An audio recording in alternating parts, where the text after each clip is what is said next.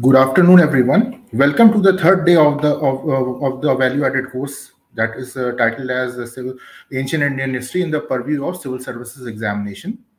With the permission of the chair, may I declare the third day of the session of this value-added course open. Thank you. Thank you to the chair for granting me the permission to open this session. I will use this opportunity to introduce the speaker for today, Dr. Pallavi Ma'am, an eminent historian, prolific speaker, teacher from Department of Humanities and Social Sciences, Integral University, Lucknow. She specializes in ancient Indian history and have delivered lectures which have catalyzed lots of syllogistic debates regarding academics, to be more specific and precise, ancient history. She is largely appreciated and acknowledged as a budding historian from Aligarh Muslim University, Department of History, Aligarh Center for Advanced Studies. Her performance have always been an inspiration for all of us and reflects the high standards for Center for Advanced Studies in History, Department of History, Aligarh Muslim University. Hence, without wasting any further time, I will, with the permission of the chair, will request Dr. Pallavi to enlighten all of us with the expertise she has on the topic. From her topic, we expect her to make us aware about the ontology of prehistory and protohistory, which will be inclusive of Indus Valley civilization as a part of protohistory, epistemology of the topic, inclusive of questions like what is Indus Valley civilization, where it was located, as previously have been discussed, what was the sources of knowledge regarding Indus Valley civilization. Hence, with this, I will very politely request, with the permission of the chair, to grant Dr. Pallavi ma'am permission to enlighten us on the topic. Thank you. Over to you, Dr. Pallavi ma'am. Thank you, ma'am.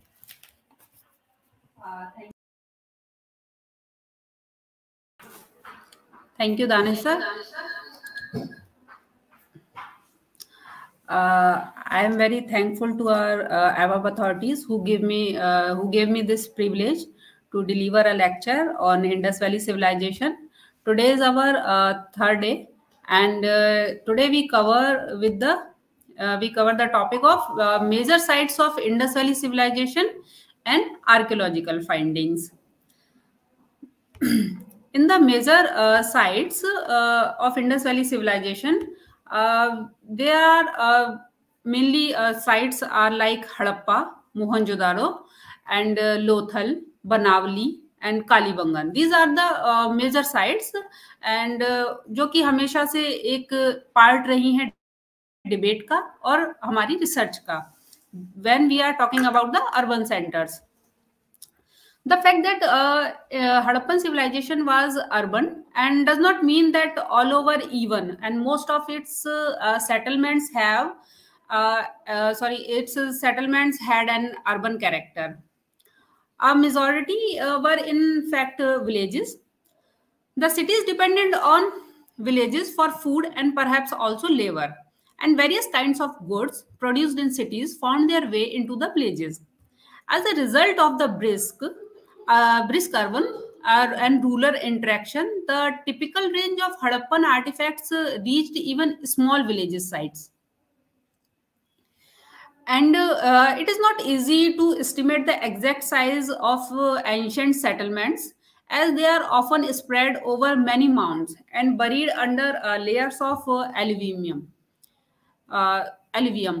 Nevertheless, it's clear that the Harappan sites varied a great deal in size and function, from large cities to small pastoral camps. The large settlements included Mohenjo-daro, which is about 200 hectare, Harappa, over 150 hectare around, and Ganveriwala, it is about 81.5 hectare.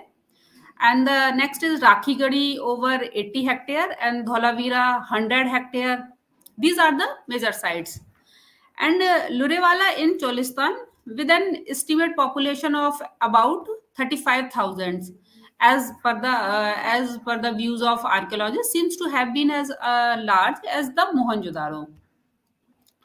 So the other larger sites also existed, and which is about across 50 hectare in size, and these are Nagaur, Tharo, Daro, and Lakuinjo Daro in Sindh, and Nondovari in Baluchistan. These are the other sites which are counted as the largest sites.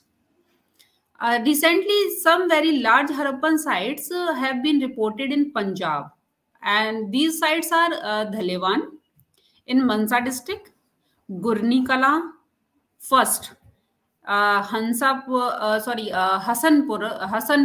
This is Hasanpur second, and Lakhmirwala and Baglian Da De in Bhatinda district. But details are so far lacking. The details about these sites are not very good in number. The second rung of Harappan settlements are moderate sized sites ranging between 10 hectare to 50 hectare, and such as Jodaro and Kalibangan. Then there are even smaller sites of 5 to 10 hectare, such as Amri, Lothal, Chahundaro, and Rojdi. The many settlements in 1 to 5 hectare range include Aladino, Kordiji, and Roper, Balakot, Sarkotada, Nageshwar, Nosharo, and Gajnisha. There are also settlements even smaller than these. We have a number of settlements also which are not as in size as these sites which I earlier told you. The streets and houses of Harappan cities were once thought to be laid on a grid pattern oriented, and this grid pattern oriented is north south and east west. Actually, even Mohenjo-daro does not show a perfect grid system. Roads in the Harappan cities were not always absolutely straight and did not always cross one another at right angles. But the settlements were clearly planned. There is no strict correlation between the level of planning and the size of a settlement. For example, the level of planning and the size of settlement.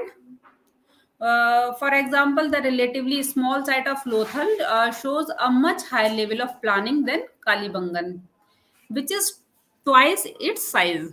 The detail of the plans differ. The detail of the plans of the town planning is different from each other.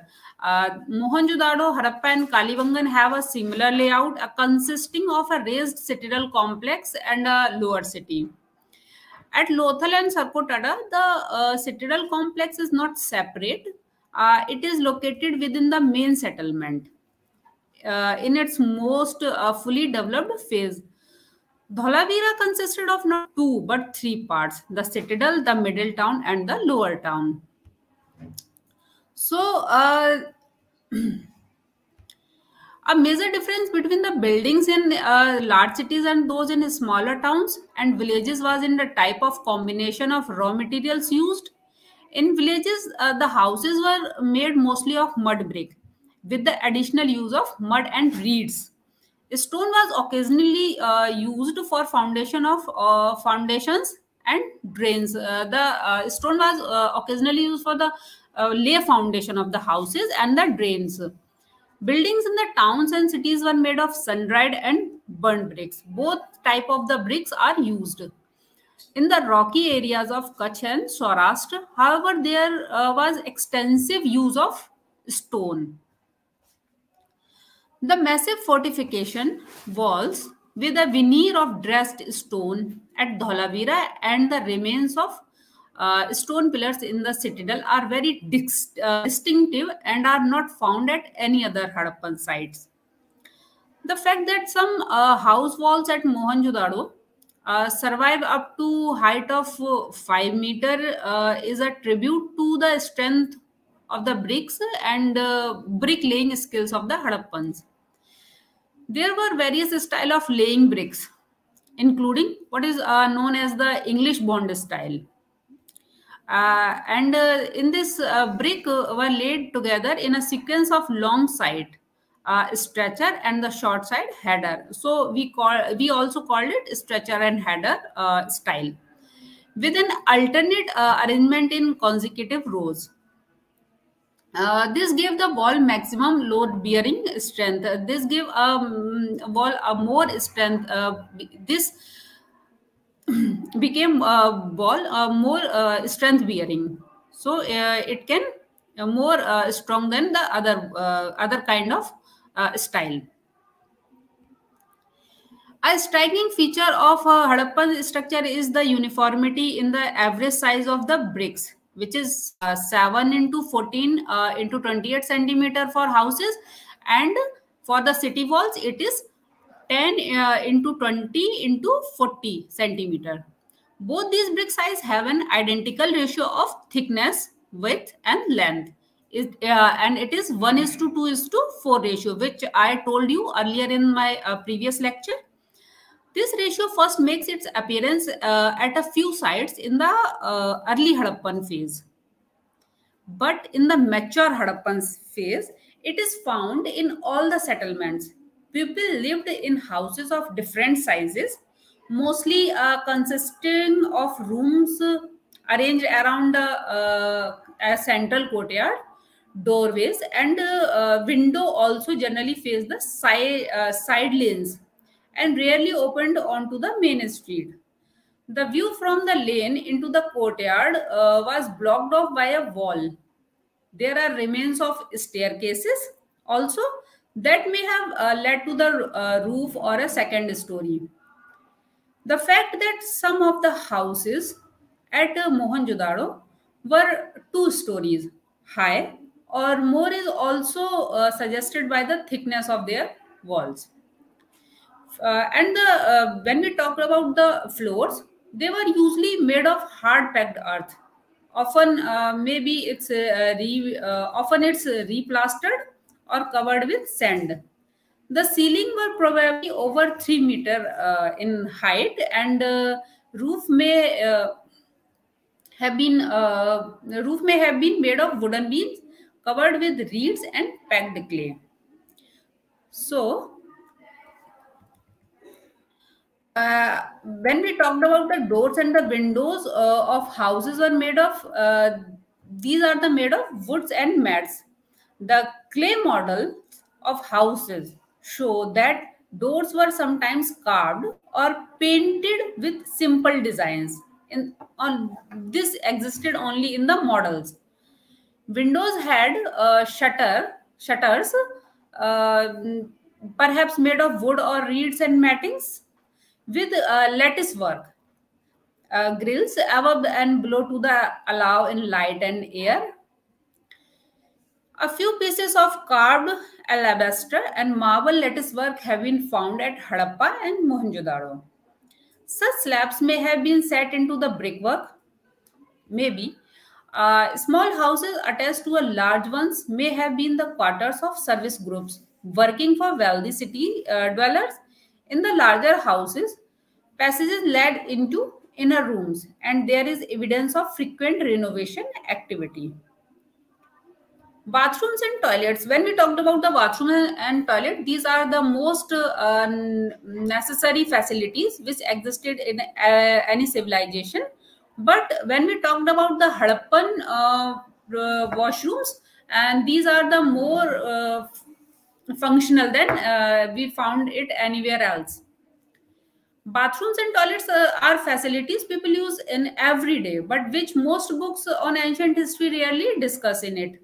In the case of Harappan civilization, there is quite a bit of information on this aspect. Many houses or groups of houses had separate bathing areas and toilets. Bathing platforms with drain were often located in rooms next to a well. Because well is the main source of water in the cities, so the bathrooms are located near the wells. The floor of the bathing area was usually made of tightly fitted bricks, frequently set on edge to make a carefully sloped watertight surface. A small drain led from here, uh, cut through the house wall and went out into the street, connecting ultimately with a larger sewage drain. Although Some people may have used the area outside the city walls to relieve themselves. Toilets have been identified at many sites. They ranged from the simple hole in the ground above a cesspit to more elaborate arrangements. In recent excavations at Harappa have uncovered toilets in almost every house. The commodes were made of big pots sunk into the floor, and many of them associated with a small lota type jar or some bidet. No type for washing up, no doubt for washing up. Most of the pots had a small hole in the base through which water could seep into the ground.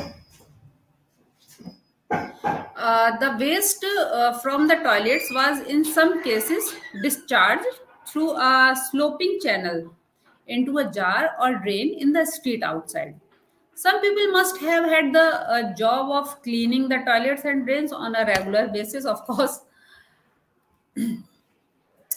Uh, there are well laid out streets and side lanes associated with an efficient and well planned drainage systems are other notable features of Harappan settlements. Even the smaller towns and villages had impressive drainage system. The sewage chutes and pipes were separate from drains for collecting rainwater. Drains and water chutes from the second story were often built inside the wall. The chutes and the drains from the second story not open. They are inside the wall with an exit opening just above the street drain. At Harappa and Mohenjo-daro, terracotta drain pipes directed waste water into the open street drains made of baked bricks. These connected into large drains along with the main street, which emptied their contents into the fields outside the city walls.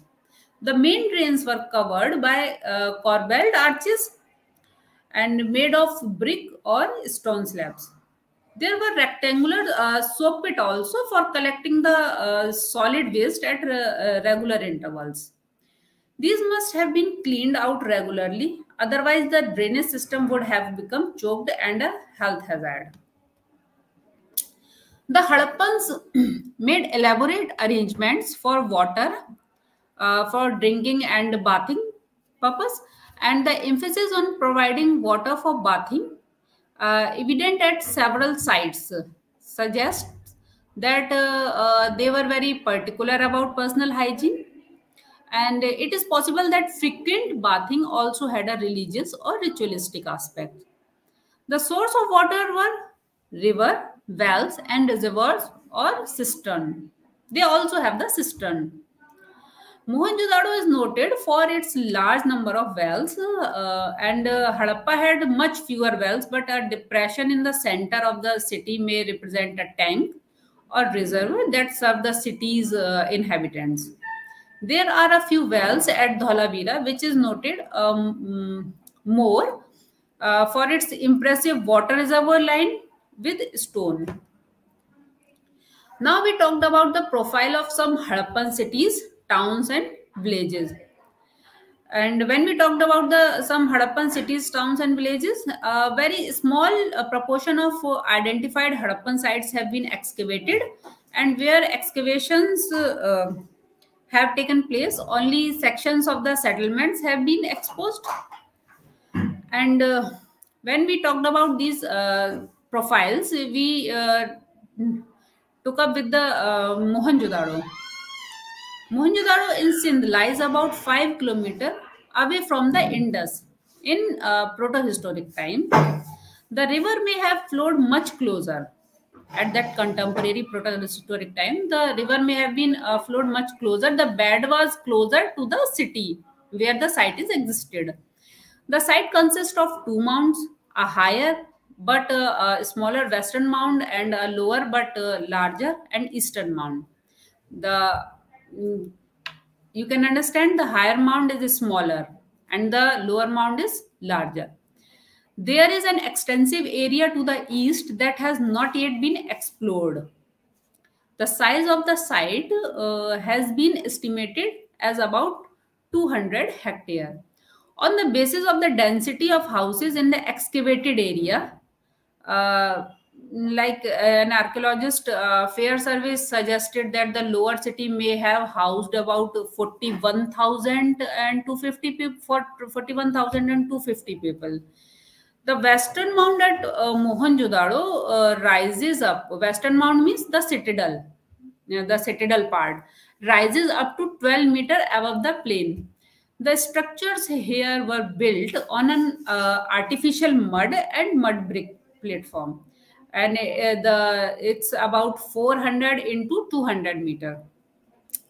The mound was circled by a 6 meter thick mud brick retaining wall or platform with projections on the on the southwest and west, and a tower has been identified on the southeast.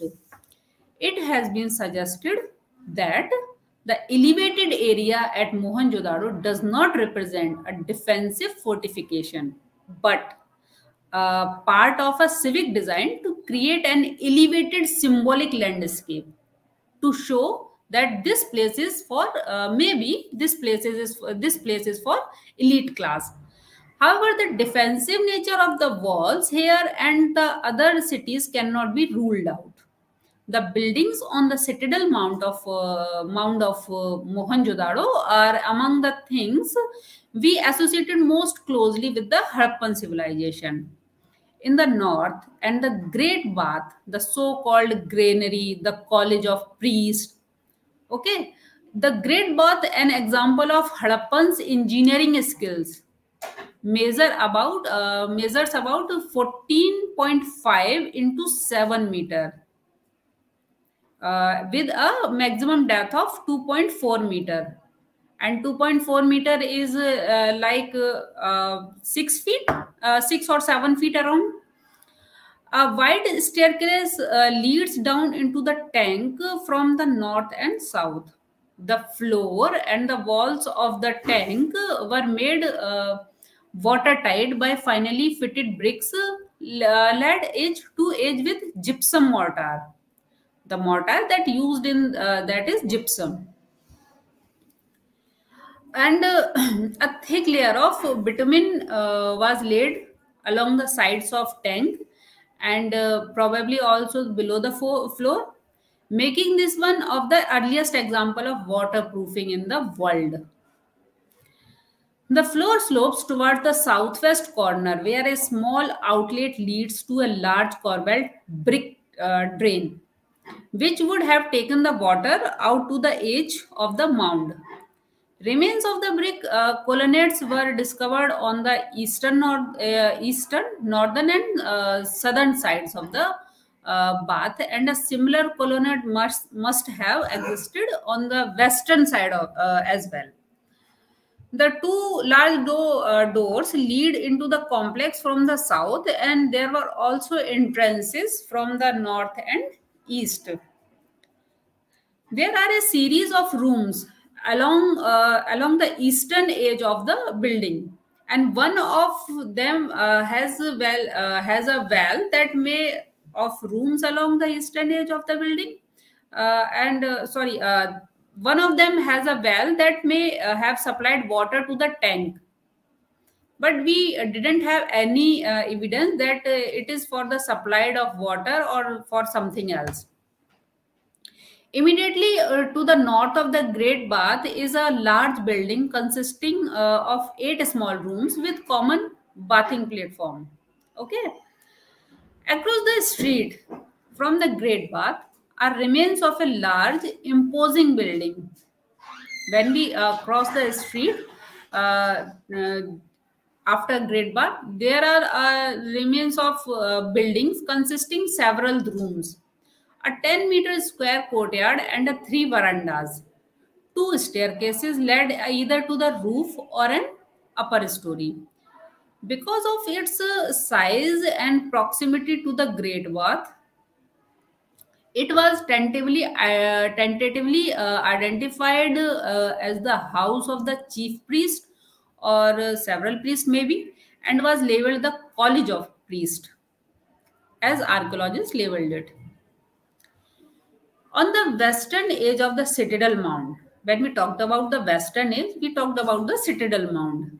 At the southwest corner of the Great Bath, the raised on a tapered brick platform, it is a structure that was originally identified as a hammam or a hot air bath, and later as the Great Granary. And it is a 50 into 27 meter. This existed onto 50 into 27 meter as on solid brick foundation, and it is divided into 27 square and rectangular blocks by narrow passageways, two running east west and 8 runnings north and south. The entire superstructure may have been made of wood, and a 4.5-meter wide brick staircase laid from the southwestern edge of the building to the level of the plain. There was a small bathing platform, and at the top of the stair, and a brick-lined well at their foot. To the north was a burnt brick platform, identified by Wheeler as a loading dock, and it was excavated without recording the artifacts found in the passageways or the rooms. It is difficult to be sure about its function, but the absence of reports or charred grain or storage containers has led some scholars to question its identification as a granary. In the southern part of the citadel mound, there is a large building, 27 by 27 meter, that has been labeled an assembly hall, and it is roughly square in shape and is divided into 5 aisles by rows of rectangular brick piers. The lower town to the east, covering over 80 hectares, may also have been surrounded by a fortification wall. It was divided into major blocks by 4 north-south and east-west streets and numerous smaller streets and alleys. The main streets were about 9 meter in width. The rest in the range of 1.5 to around 3 meter. The houses varied in sizes, suggesting differences in wealth and status. In the there is an area divided on the basis of the excavation, and the area known as HR, the sections of the excavator sections named after the excavators. And in Mohenjo-daro there is an area of HR named as HR stand for H Hargreaves, and DK for KN Dikshit. There were remains of a large building where many seals and fragments of a stone sculpture of a seated man with a shawl over his left shoulder, similar to the so-called priest king found in DK area, the area that is excavated by KN Dikshit, were found. And this building was tentatively interpreted as a temple or the house of an important leader.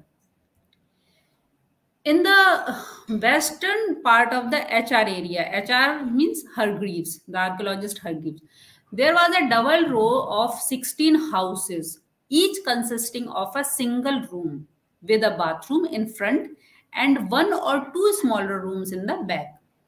These were tentatively identified as shops or workers' quarters. A number of shops and workshops associated with copper working, bead making, dyeing, pottery making, and shell working.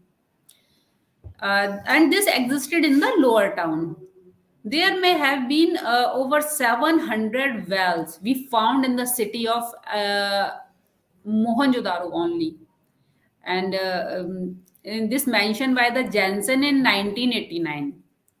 This gives a very high average frequency of about 1 in every third house.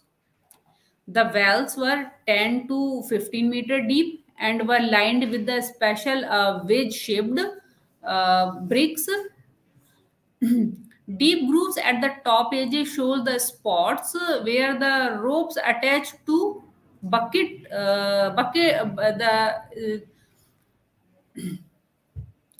the remainings of the bucket rubbed against them.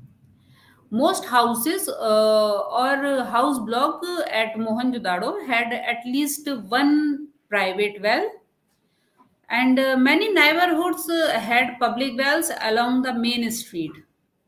We can imagine people meeting here, exchanging news, gossips as they waited to fill their pots with water.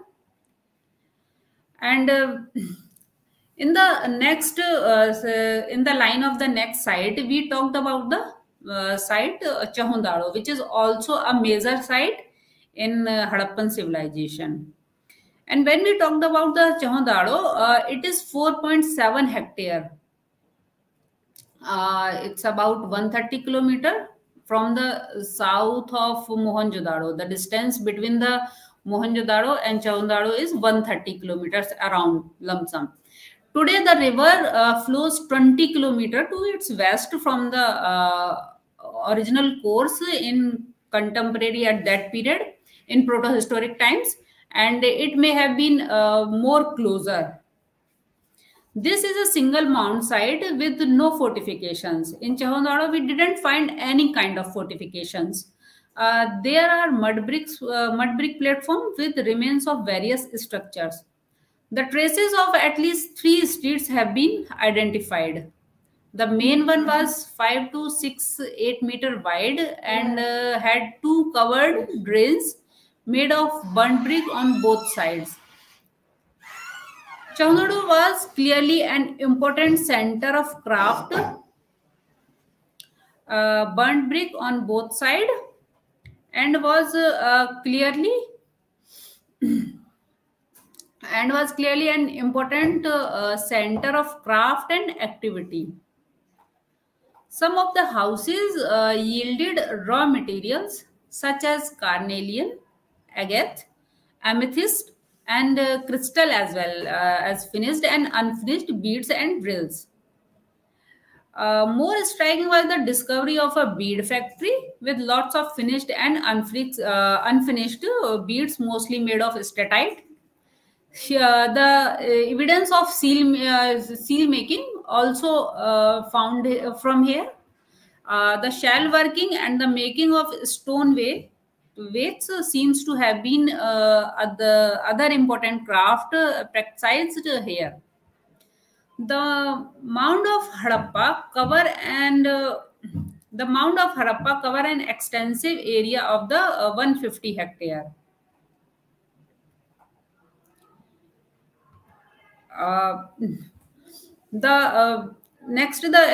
We talked about the Harappa, and when we talked about the Harappa, we definitely tells you about the area that covered by the mound, and the mound covered the 150 hectare, and Ravi, the river, flows 10 kilometers away from the site nowadays, and at that time it is nearly to the mound of Harappa. The higher citadel mound lies to the west in Harappa city, and which with a lower but larger town to its southeast. The south of the citadel mound is a symmetry of the mature Harappan phase, and the citadel at Harappa was shaped roughly like a parallelogram, about 415 meter north-south and 195 meter east-west. It was surrounded by a mud brick wall with massive towers and gateways, and the structure inside were raised on one or more high platform. Because of the damaged nature of the mound, the clear profiles of the main citadel structures, such as those available for Mohenjo-daro, are not found in a very good condition, and they are lacking. To the north of the citadel complex, a number of structures were located on a mound named as F, surrounded by a mud brick wall. This seems to represent a northern suburb connected with craft activity. And one walled complex had at least northern suburb connected with craft activity. The walled complex had at least 15 units, that is about 17 into 7 meter, and each consisting of a courtyard in front of a room at the back, arranged in 2 rows with a lane in between. This has been interpreted as workmen's quarters, and to the north of this complex were at least 18 circular brick platform with an average diameter of a little over 3 meter, made of brick sets on edge. These may have been thrashing platform for grain. Do you understand by the thrashing platform? The thrashing platform are जिस पे कि आपने देखा होगा कि एक मतलब धान को या कोई भी दाल को जब हम ऐसे हिट करके उसको निकालते हैं ताकि वो झड़ जाए उसमें से from the plant of that particular paddy or that lentil. Then a wood mortar for pounding grain may have been fitted into their center. Husked barley and straw were found also found here. The granary was located to the north of these platforms. It consisted of 12 units arranged in 2 rows of 6 rooms, divided by a central passage. Each unit measured 15.2 into 6.1 meter with 3 sleeper walls with air space in between, and there was probably a wooden superstructure supported in places by large columns. As in the case of Mohenjo-daro granaries, no grains were reported from this building. Its interpretation as a granary was mainly based on the comparisons with the structures found in Rome. The lower walled town of Harappa, that we named, that the archaeologist named it Mound E, is currently being excavated. A large open area inside the southern gateway may have been used as a market or as a place where we good coming into the city were inspected. Various workshops were where shell, agate, and copper artifacts were made have been identified. Outside the southern gateway, a small mound revealed houses, drains, bathing platforms, and perhaps a well. This may have been a halting or resting spot for travelers or traders. Next, we talked about the Kalibangan. And the literally means of Kalibangan is black bangles. Kali means black and Bangan means bangles. And it gets its name from the thick cluster of black bangles lying all over the surface of its mound. This site lies on the banks of the dry bed of Ghaggar River in the Hanumangarh district of Rajasthan. It is fairly small with a perimeter ranging from 1 to 3 kilometers.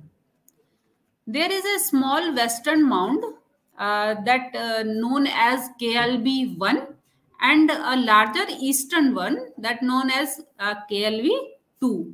The western is KLB1 and the eastern is KLB2.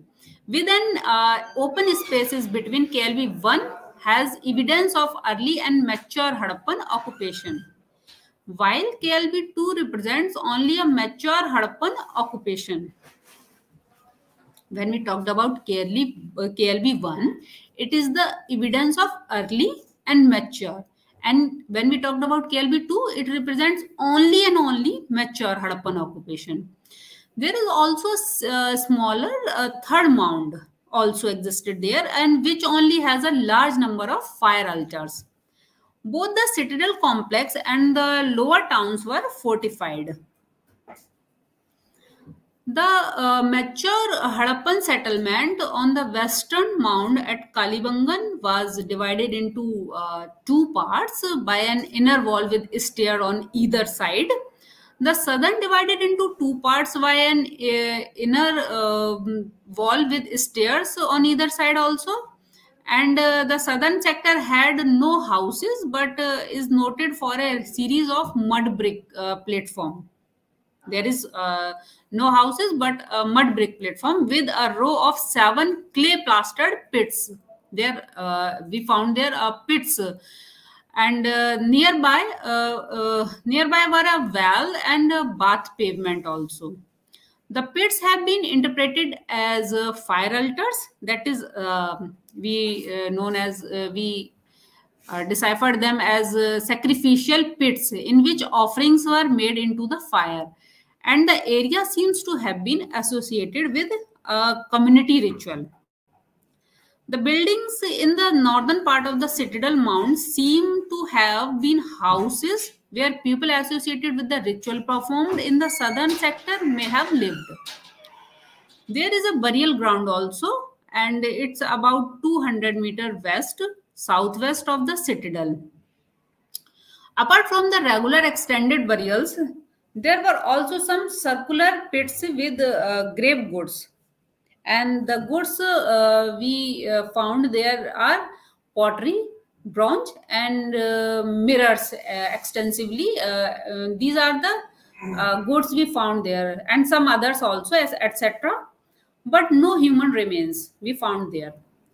The lower town was a rough parallelogram in plan, enclosed by a mud brick wall. There are so many streets were traced here. Oblong fire altars were found in houses with a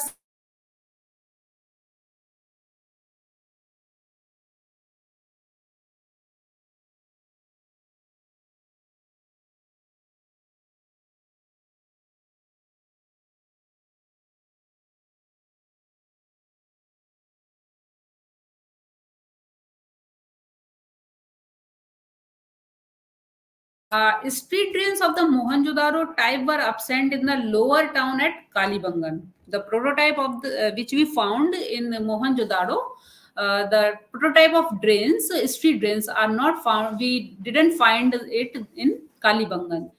The sewage from houses was discharged into through or large jars embedded in the ground outside. The large number of bangles of terracotta, shell, alabaster, statite, and fines at the site indicate that bangle making was an important craft here. Other interesting artifacts include an ivory comb, a copper buffalo or bull, what appears to be a stone phallic emblem with a base, and a terracotta fragment incised with a horn figure also we found here. And in that sense, we can say that Kalibangan is at the mature phase is full of rituals kind of culture existed there. In the series of that, when we talked about the major cities, the Banavali included also in it, and Banavali existed in the Hisar district, that is in Haryana. And it is a fortified site measuring about 300 to 500 meters, close to the dry bed of the Rangoi River, a tributary also. The site shows evidence of early mature and late Harappan phases. And the period second represent the mature Harappan culture. A wall divided the fortified areas into two sections, a higher citadel area and a lower town. The citadel was semi elliptical in plan and had its own mud brick fortification surrounded by a moat. Moat is also a kind of fortified town, and its moat is known as, if you don't know, moat is when we surrounded a citadel from the water or some kind of ditch around the citadel. A few streets and structures were also identified structure, and in that series a ramp led from the citadel into the lower town, and the mud brick houses had raised platforms, that is known as mud brick houses. Raised platform are also known as chabutaras outside. Baked bricks were used only for wells, bathing pavements, and drains. Excavations revealed a multi-roomed house where archaeologists identified a kitchen and a toilet with a jar. The kitchen and a toilet with a jar, the bidet, what we used in nowadays. That seems to have been functioned as a wash basin. Since many seals and weights are many seals and weights were found in this house, it may have been belonged to a wealthy merchants. The luxury we found in the Banavali in that house, it indicated that it belongs to a wealthy or some elite group or person. There was another big house with a large number of beads of gold, lapis lazuli, and carnelian.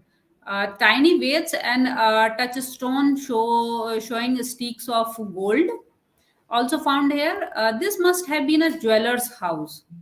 Interestingly, seals were only found in the lower town, not in the citadel complex.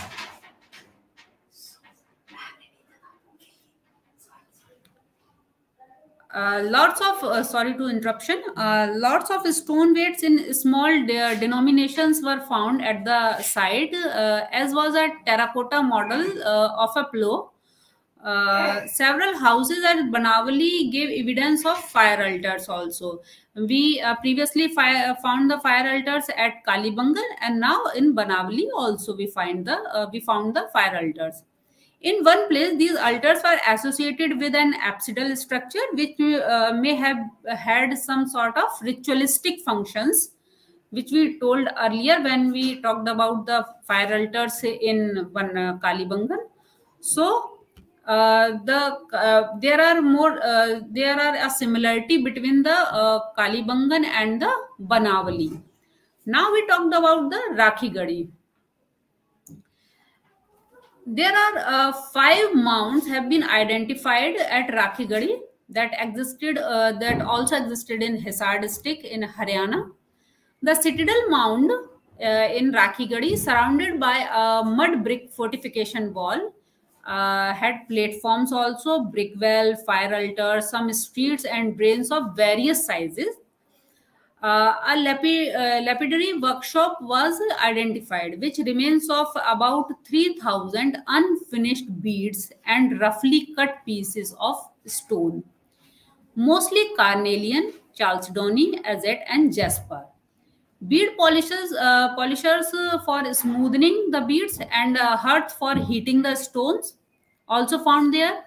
In another part of the site, bone, antlers, ivory pieces, and finished and unfinished bone points, combs, needles, and engravers give clear evidence of bone and ivory working.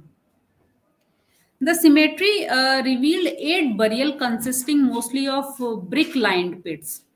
In one case, there was a wooden coffin we also found here. Next, in the major site, when we talked about the major site, a recently excavated site that is known as Bhirana and it also existed in Haryana. There is at Bhirana, period second A has been described as early mature Harappan and period second B as mature Harappan. The mature Harappan settlement was surrounded by a massive fortification wall made of mud brick. Three multi-roomed house complexes were exposed. One of them in the central part of the mound consisted of 4 rooms. Two house complexes separated from each other by a lane and were exposed in the eastern part of the mound. One of these consisted of 10 rooms with a veranda and a courtyard also, and terracotta cakes mixed with ash and clay were found on the floors. Yet another house complex in the northwestern part of the mound consisted of 6 rooms, a kitchen, a central courtyard, 3 additional courtyards, and an open veranda. The floors were paved with mud brick and the brick walls were plastered with mud. A circular tandoor like chula were also found in one of the courtyards, and another tandoor or chula we called it was discovered in the kitchen. Charred bones and the skull of a bovine animal were found next to the one of the chulas. A 4.8 meter wide street ran north to south along the fortification wall, also found at Bhirana, and 3 lanes were also identified. Also identified here. The artifacts included a fragment of a thick, sturdy red ware with an incised female figure, whose pose is reminiscent of that of the bronze Mohenjo-daro dancing girl.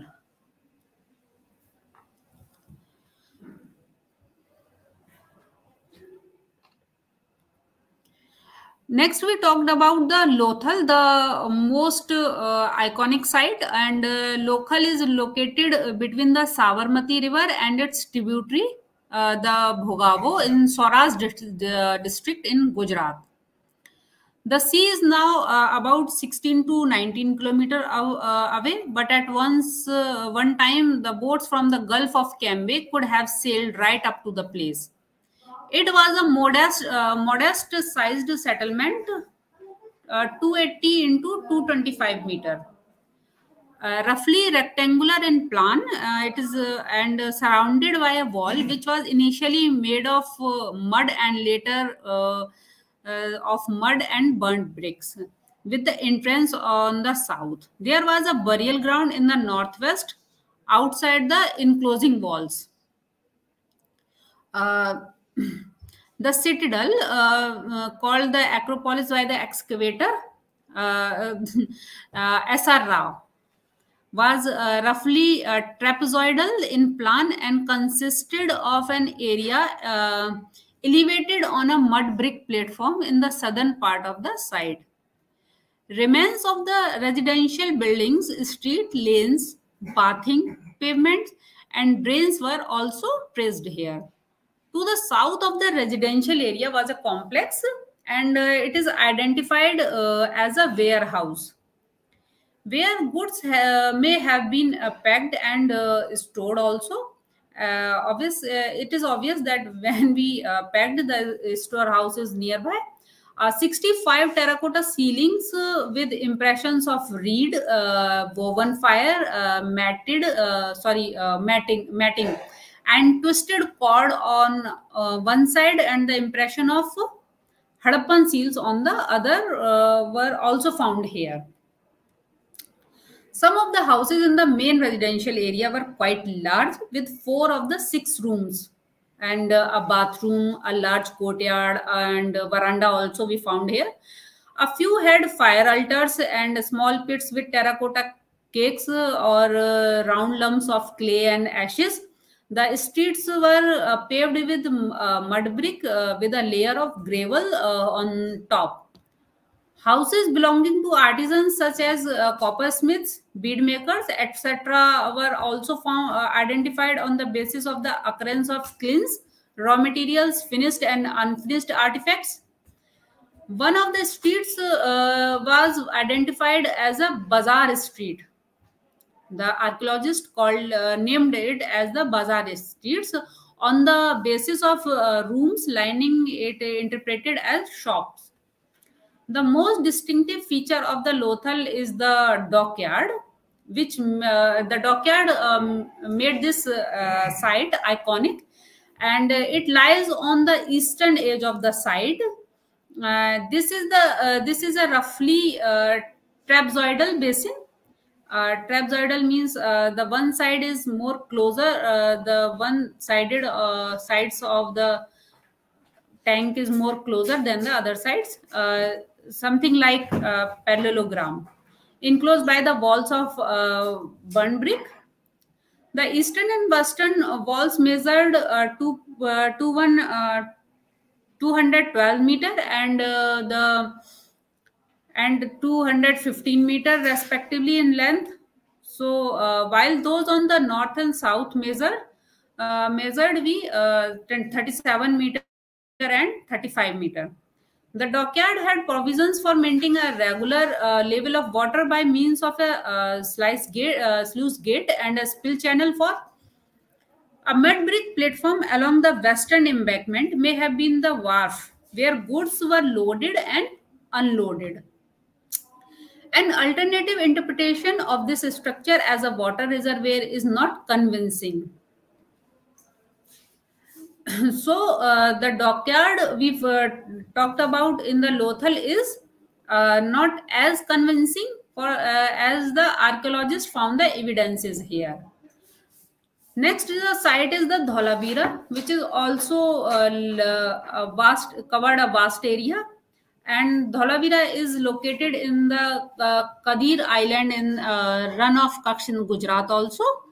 In the protohistoric times, the water level in the run may have been higher than they are today, allowing boats to sail from the coast right up to the site. The architecture of Dholavira shows a large use of sandstone. Combined in places with mud brick, a feature of Harappan sites of Gujarat. It is also a different feature of Harappan sites. The layout of this settlement is unlike that of any other Harappan site. It is surrounded by an outer fortification wall made of mud brick with a veneer of stone blocks on the outer face with imposing bastions. You know the bastions the bastions are made for the in the defensive mode. With and it has the bastions and two major gateways in the middle of the northern and southern walls.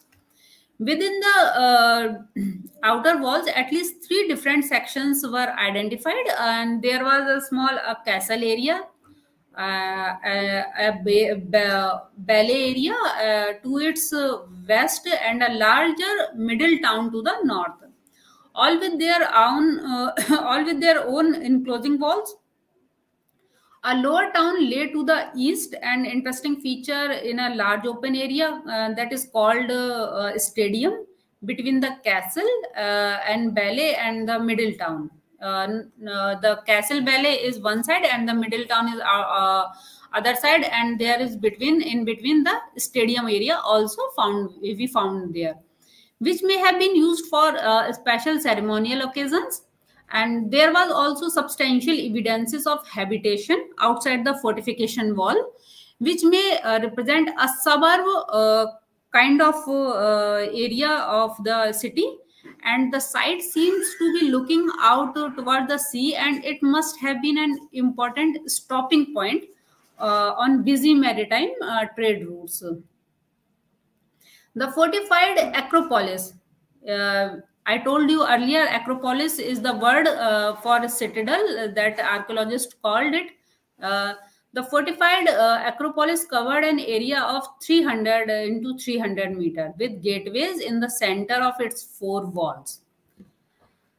Remains of the limestone pillars, bases and pillar fragments with a highly polished surface were found in the eastern gateway.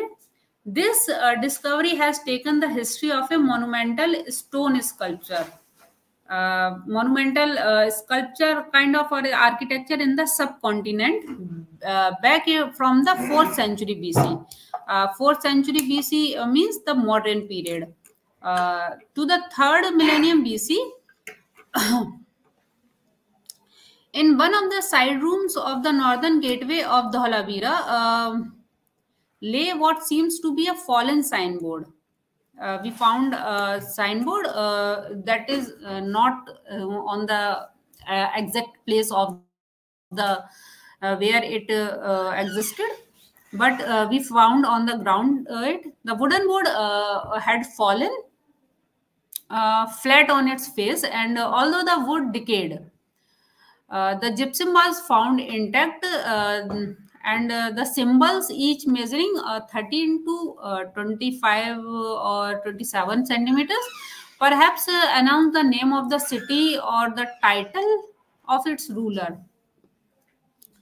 The Acropolis had a large well, an elaborated drainage system, and large buildings which may have had administrative or some ritualistic functions. And the middle town of the Dholavira was surrounded by a 316 to 250-meter wall with 4 gateways. The middle town had 4 gateways. The lower town gave evidence of houses and areas where various types of craft activities such as bead making, shell working, and pottery making were carried out. Outside the city walls, there was evidence of additional habitation and burials.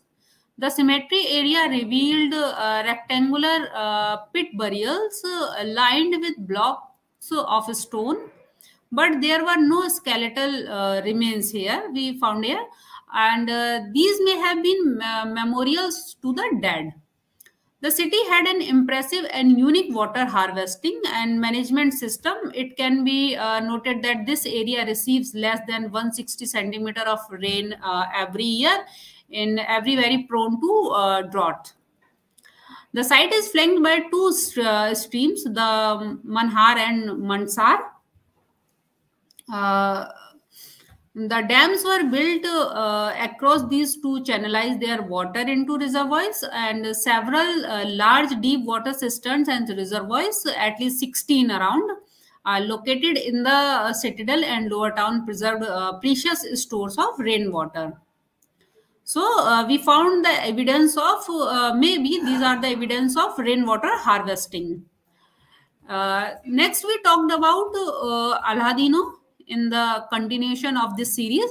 And Aladino is a small, not at that kind of large site, but a small size, and it is 1.4 hectare unfortified village site of the Harappan civilization.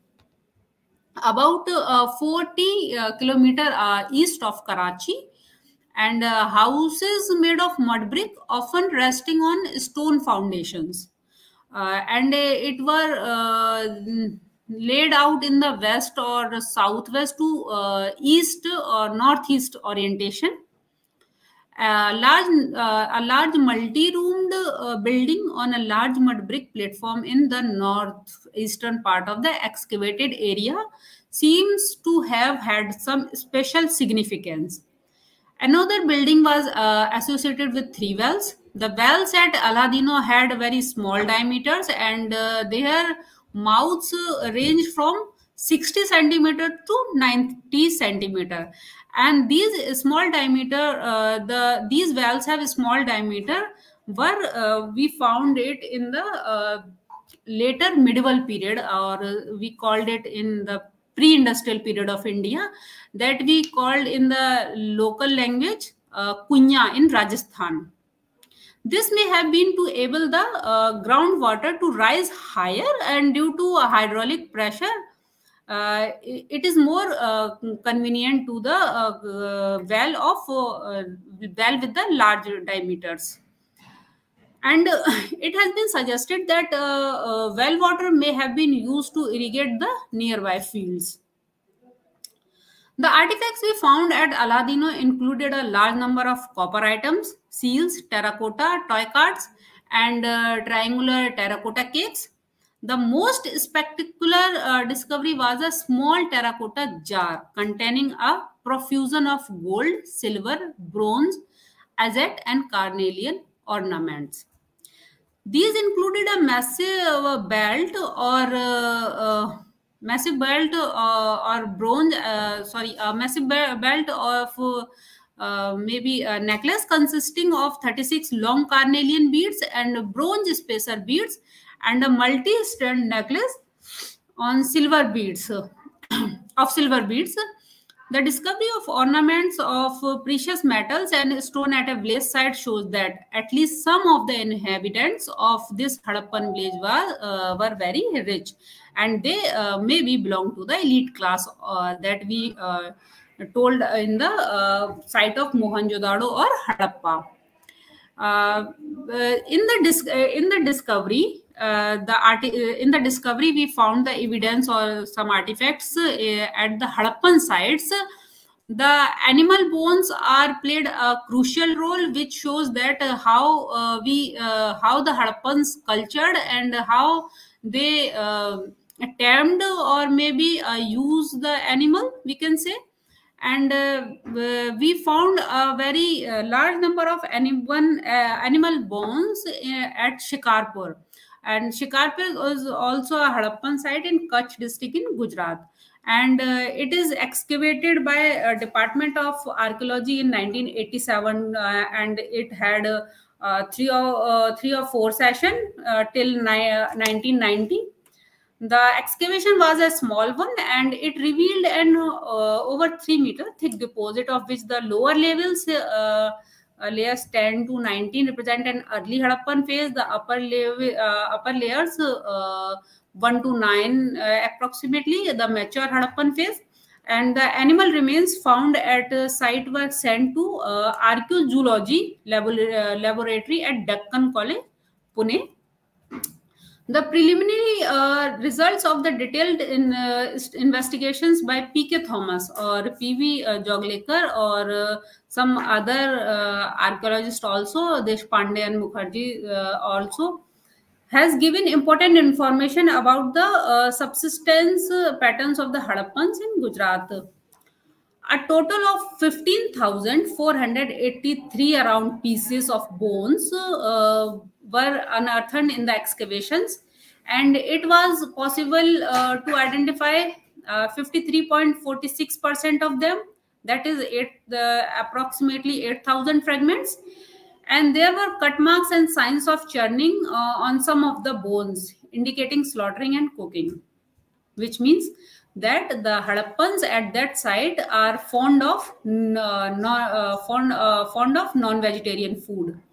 The faunal assemblages consisted of 47 species, and in them around 25 mammals, 3 are from birds, and 2 reptiles, fishes, mollusks, and crustaceans. The wild animal included wild buffalo, nilgai, chausinga, blackbuck, gazelle, various kinds of deer, wild pig also, and wild ass, jackal, hare, rhinoceros. The domesticated animals included in this is cattle, buffalo, sheep, goat, horse. Pig is also domesticated included in the domesticated animal, and a dog also. The bones of the domesticated animal comprised over 85% of the total faunal assemblage in the both and early and the mature Harappan phase. The cattle bones were most numerous. In the early Harappan phase, around 76 or 78% of the bones were of cattle, while in the mature Harappan phase, their percentage was 8%, and sheep goat bones amounted 11.26% of early Harappan phase and were reduced to 4.6%. It represents that the consumes of the sheep and goat meat is decreased. in the mature Harappan phase. Buffalo bones were 4.28% and 4.61% in the early and mature Harappan phases, respectively. Dog bones were only found in the mature Harappan phase, and that too in very small quantities. And these are not the churd, so we say that dog meat is not, they did not consume it. Very few horse bones were found, and these occur only in the mature Harappan phase. The evidence shows that the consumption of meat of domesticated animals was an important part of the diet of the people of Shikarpur, or we can say that Harappan culture at that particular site. And the contribution of wild and aquatic animals varied considerably in different layers. So, when we sum up this, the findings of the Harappans, we found that they are very cultured in their architectural style, and they are profound of every kind of food which they found on their land, and they try to grow. And they prefer the luxury items also, and the trade and economy also existed at that place. In the next topic, I want to talk about the craft and the trade and craft in the Harappan civilization. And now you may proceed for the question and answer sessions, and I would like to answer your queries. And please, please, Dr. Khwaja Danish sir, proceed for the question and answer series. Thank you, Dr. Pallavi. Thank you for such a wonderful and marvelous presentation which you have made. With the permission of the chair, may I declare this question answer session open? Thank you, the chair. So the first question comes from Ikra Mehtab Khan. What are the main features of the Great Bath? It is addressed to you, Dr. Pallavi. Thank you. What are the main features of Great Bath? The main feature of Great Bath is not cleared by the archaeologist, but it assumes that it used in the some ritualistic bath or some sacrificial activities, and it may be used for some community growth or some community meetings. So the main feature of this is the bitumen, and the bitumen used, which makes it which made waterproofed, and a well near the Great Bath is also for the served as the reservoir for water. And we can say that this Great Bath at Mohenjo-daro is also a kind of mystery, and we are not concluded anything less than that archaeologist says that it is only it is used as a community bath, and we found there. And the main feature of it, the main iconic feature of it is that it is waterproof. At that time of the period, they found that waterproofing system also there. And the next question is, I think, the next question comes from someone by the name of King ASK. Please, you need to write your name. Let me tell you all this. The question is, what type of script was used in Harappan civilization? Thank you. The script that used in Harappan civilization is still kind of the mystery, and it is undeciphered. So we call this period protohistoric, because we didn't know about the script. But some scholars who are working on it, they resemble it with the Brahmi script, and some say that it have some identical shapes from the Brahmi script. So the archaeologists say that it belongs to the Brahmi, but it is undeciphered yet also. We cannot decipher the all words and the meanings of the words.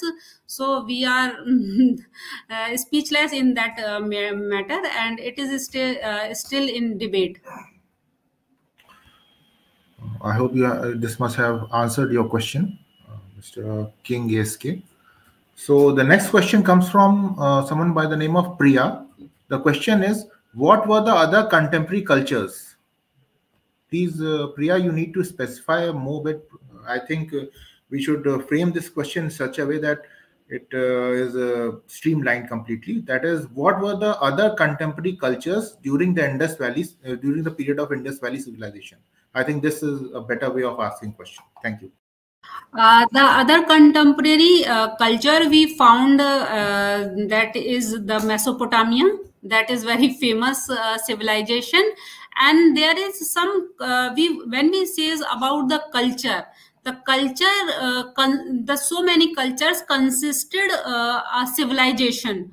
And so when we talked about the culture, there are so many cultures in the early Harappan phase, and that are existed in the Jhov Valley, Quetta, and Ahar. These are the cultures that existed in the contemporary of the Harappan civilizations. I believe this must have answered your question, Priya.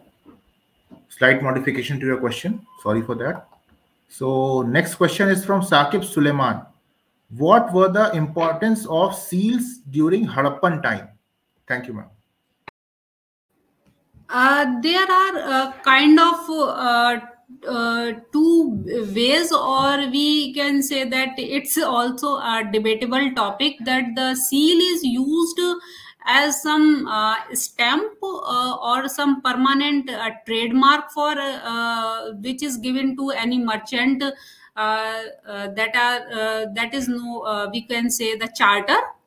And the seals is also used in the economy. We didn't know about we didn't know about the whole economy of the Harappan civilization. So we can say that if we found the seals and the some clay beads, so what is the use of it? Then the archaeologist says the seals are used for the economy purpose or some trade purpose. It is used as the charter to give some merchant to trade freely in any part of the city or culture, like city like Mohenjo-daro, Harappa, and the other city Kalibangan, Dholavira, Lothal. And it is the port charter which give you the freedom to trade freely in that part of the land.